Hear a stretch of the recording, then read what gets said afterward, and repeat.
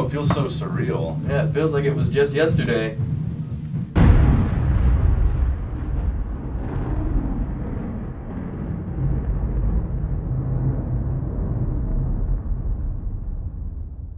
It's just like, it's so much more than I thought it was going to be. And to me, even though it's cliche, I guess you could say it would be a family. I don't know, just getting close to everybody that we know. I think band has been more of a force to help push people to do different things. And when we came here, it was all about getting better at your instrument and actually being good, not just having a good time, but having a good time being good. And that, it really hit me because I like being better than people. So, you know, winning is fun. But, I mean, it's definitely probably the friends you make through it, because even though you left a lot behind, it's easy to do that when you have so much more in front of you, so. Yeah, I'd have to say my favorite part was just the closeness. My favorite part is probably just like being around a bunch of people that like you actually enjoy being around. Because at Stony Point, yeah, I had a clique. At this band, I kind of like know everybody. Like, I know everybody. Right. Yeah. So. Yeah, it's not segregated by what you play. It's not. All my friends are in band. Yeah, that's true. I know like a total of 5 people outside of band, I think. One Best band, friends. one family, right? Woo! I built Kalima's desk. Yeah, by myself. By myself. I have to say it was the South Padre trip because it was It's fun. It was fun. It was really, it had some really crazy moments, and that's what made it really memorable for me. I mean, just because it was so funny. I mean, I definitely agree. Like, I think that overall, it was probably the funnest thing. I think that it was a nice trip after having to like work really hard. You know, it was a good time to just like let loose. Time where you have to be the BOA Conroe finals. That was really exciting to be able to like stand up there, you know, hear our name called. You know, yeah, it was exciting. Afterwards, and all the bands like kind of dispersed within each other. I thought because we know a lot of people in the bands across like Texas. Mine was probably the finals at BOA Conroe also, just because. Not really just because we got to meet all the other band people, but like because the year before we were watching the finals. We were like, whoa, those bands are so good, and then we were one of those bands. So those bands who are sitting out watching the finals are going, wow, I want to be like Cedar Ridge.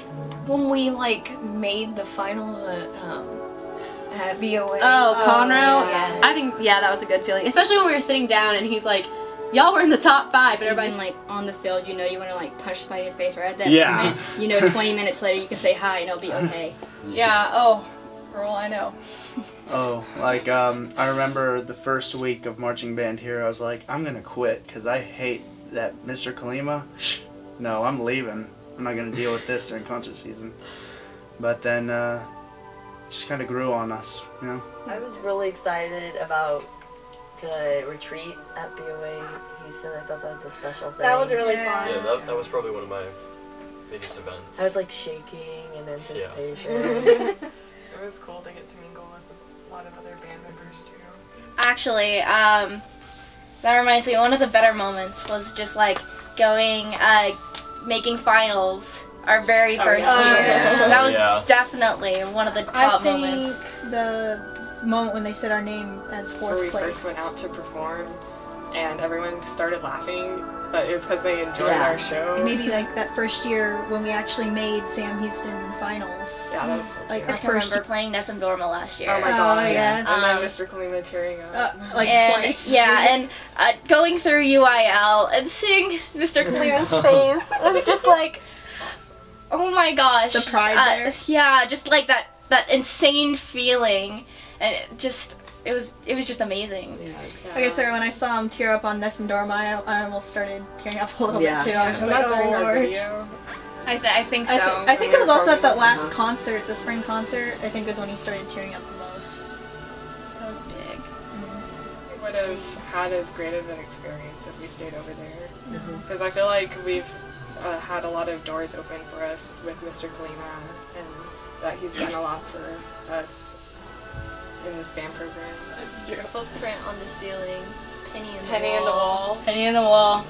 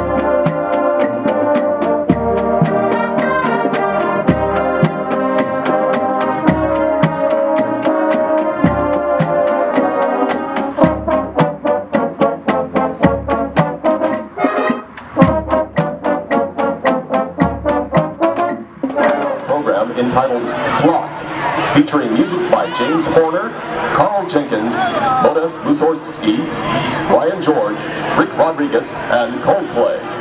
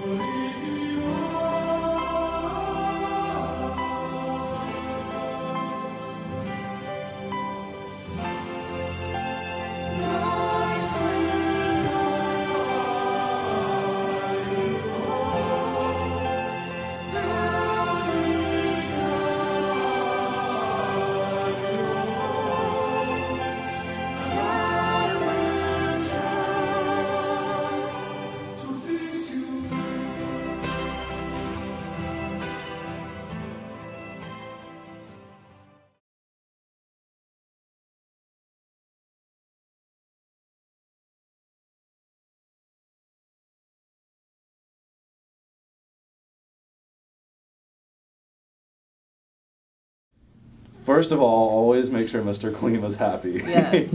Kalima's like your #1 priority. You have to make him happy, and then you just like know, like have a set time, you know, when to do your homework. You know, it's not as bad as it seems. It's just time management. You definitely need to know how to stay up late if you're like myself, just to say, okay, this is what they did. How could not me just copying them, but how could I make what they did better? Right.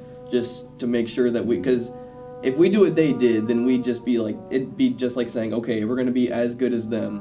But in reality, you want to be like the best program you could possibly be. Yeah, definitely. And I'm like, well, practice your instrument. Yeah, definitely practice your instrument. Always practice. If you don't practice, you're not gonna stay dedicated. Very far. To be honest, the best advice I think I have for the next coming classes is to really just have fun, you know? Take what you have in the next 4 years because it really does fly by. I mean, I remember, it does feel like yesterday when I was a freshman. Sounds would be just time management, I guess. I mean, making sure that you handle your core classes, your extracurriculars, and band, because I mean, you know. Don't be afraid to devote yourself entirely to the program. Keep focusing, keep driving, I would say, because, you know. So if you want to be a good leader, learn to be patient, and if you make things more enjoyable, you'll find that they get better faster. Yeah. Give people a reason to try.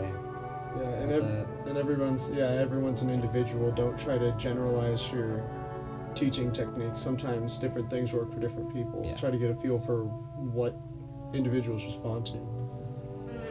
Work on being close in your sections and in your leadership and as a band, because if you're not close, you're not going to enjoy the time spent with everyone, and so even if you're good, the band isn't going to be good as a whole. Yeah, appreciate everything, because I mean, we're almost done and it's sad. It's like, oh, I wish we would have more times to be all together, but yeah. Show everyone respect. Mm-hmm. Oh, definitely. Respect. Everyone, definitely work on that. Also, you should always be on your best behavior, because a lot of times you'd have, well, when I was around, there were section leaders who would do something questionable And then like later, some people in the section would do it too. They're like little kids. Like you can't misbehave in front of them. You have to always be setting a good example. Those that are going to be seniors, I would just say to not let it pass by, because it really, like, it still feels like I'm a freshman. Yeah. You can't focus too much on things that happen that you're like. I guess best advice would just be just take everything in stride. Is that if just because we're gone, don't think that you don't have the opportunity to win as equally as we did this year. Push to the end and help each other out. Help out the incoming freshmen, sophomores, and juniors, and just hope for the best. Yeah. I guess the best advice I have is to be patient, because there are a lot of times where you might want to go crazy on someone. You can go above and beyond with how you treat other people and how you're leading this band. So. I would just say, like, maybe pay attention to the lower classmen, because like they might think, oh, they're above us so they don't care about us, so why should we listen? Just maybe just pay attention to them, get to know them better, get into their personal lives maybe, I don't know, but just pay attention to them. Yeah, that was kind of I think our mistake our sophomore year, because like we only experienced band for 1 year, and here is like what 20 of us were leaders at half the band, and I mean we didn't really know how to treat you guys, mainly just because, you know, we didn't really have experience. Yeah.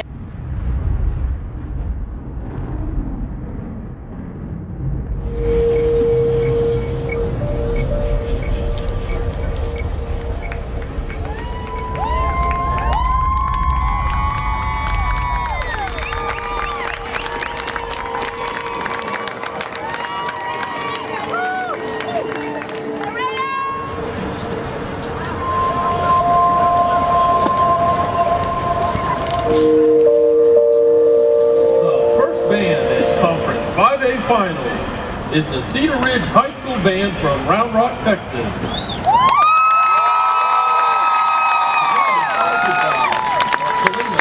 Ryan Britt, Rick Rodriguez, Megan White, and Jeffrey Spurgeon. The drum raisers are Tyler Hardy, Christopher Gregory, Kathleen Thomas. The Cedar Ridge High School Band program includes featuring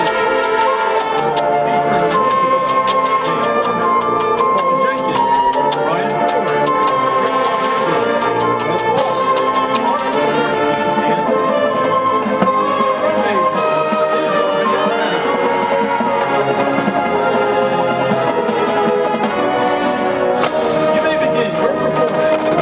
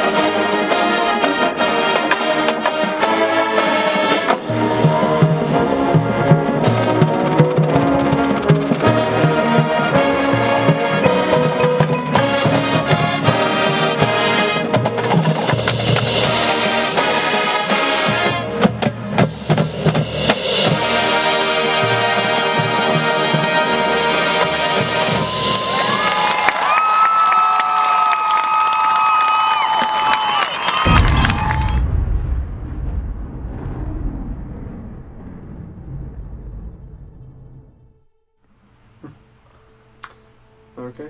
Who wants to start? I don't know where you start with that question. What did you like most about band? You killed someone with a piccolo.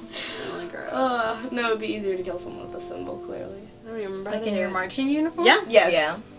During our drill, we went pew. All put our instruments down and went. Oh my god. Huh. That's really funny.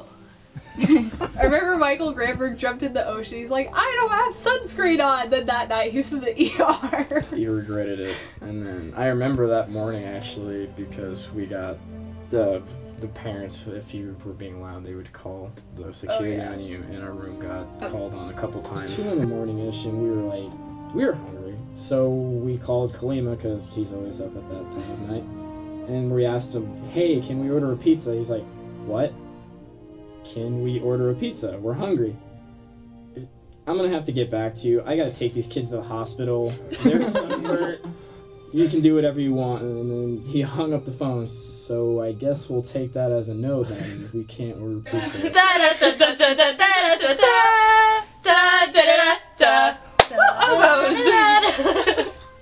I got to like turn around and make weird faces at like the bands who would be watching us in the back and be like, what? What's that? I'm like,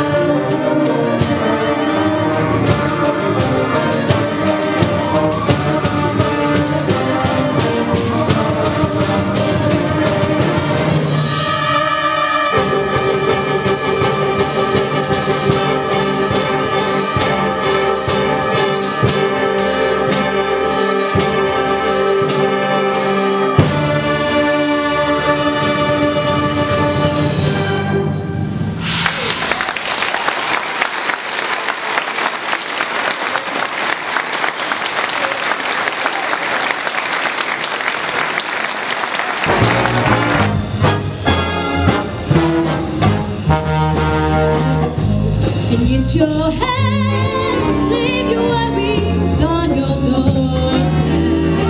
Just direct your feet to the sunny side of the street. Can't you hear it?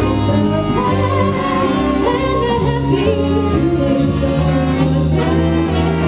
Just direct your feet to the sunny side of the street. I used to walk in the shade with those blues on parade, but I'm not afraid. It's a rover, crossed over. If the weather had the same, I'll be rich as Rockefeller. Just at my feet on the sunny side of the street.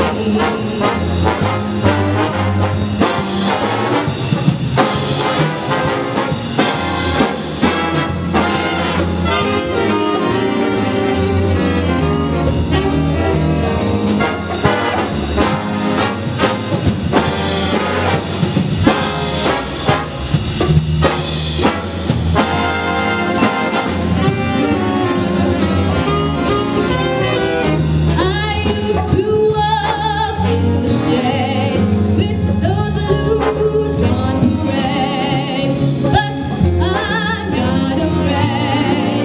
Mr. Rovers, cross over. If the weather had the same, I'll be rich as Rockefeller. Just at my feet on the sunny.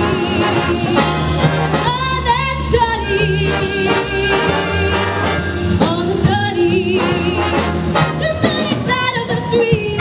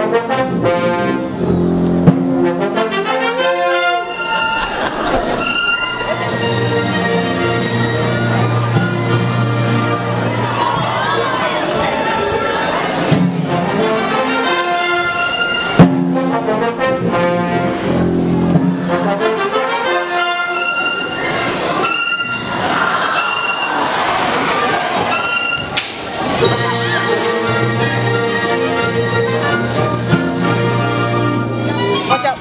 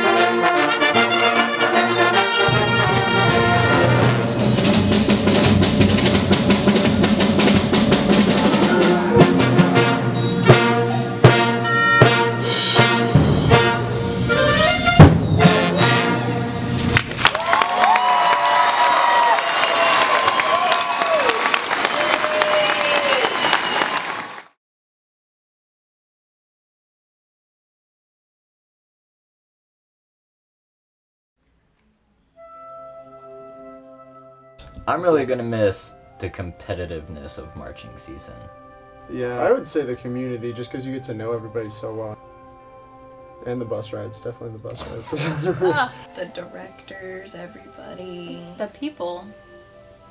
I don't know, when I came from Brown Rock, it was just really nice. Everyone was so nice to me. I'm gonna miss the family atmosphere of it all, and all the opportunities I've been given here at the school. I'm gonna miss that a lot. Well, it's just like we started this. It's like having a baby and then having to leave it and watch it grow up after 3 years.